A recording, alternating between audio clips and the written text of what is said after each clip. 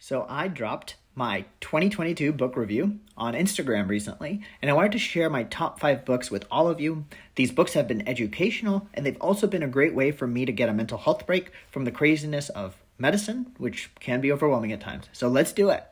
At number 5, I recommend checking out The Last Thing He Told Me from Laura Dave. It's a fiction book, but as I said, it really just got me thinking. It's mystery, it's suspense, keeps me entertained.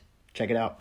At number 4, check out Delivering Happiness by Tony Hsieh. He's the founder of Zappos, who passed away a while ago, but the book is a memoir and absolutely incredibly well written for any entrepreneur. Number 3, check out The Codebreaker, all about Jennifer Doudna, written by Walter Isaacson about CRISPR-Cas9 gene editing. Cannot stop talking about it. Number 2, The Silent Patient by Alex Michaelides, immensely good thriller. And number 1, Sapiens by Yuval Noah Harari, incredible chronological history of humans. Check it out.